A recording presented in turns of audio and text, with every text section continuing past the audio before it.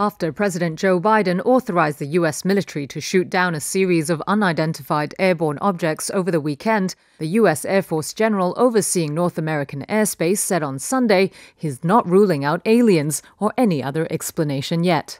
During a briefing call with reporters, General Glen VanHerck was asked whether he had ruled out an extraterrestrial origin for the three flying objects. I'll let the intel community and the counterintelligence community figure that out. I haven't ruled out anything at this point. We continue to assess every threat or potential threat unknown that approaches North America with an attempt to identify it.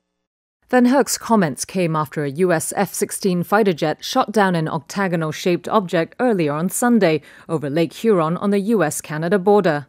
And Saturday, Canada authorized the U.S. Air Force to shoot down a cylindrical object flying over northwest Canada, according to Prime Minister Justin Trudeau, who said on Sunday authorities were still looking to retrieve it. And analyze the object. And on Friday, the Pentagon said U.S. forces had downed an unmanned high-altitude object about the size of a small car off the northern coast of Alaska.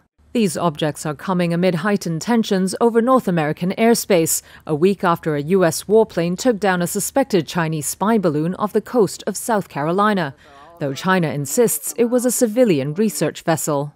But on the Sunday call, VanHerck said the military was unable to immediately determine how the three recent objects were kept aloft or where they were coming from, saying, quote, "We're calling them objects, not balloons, for a reason."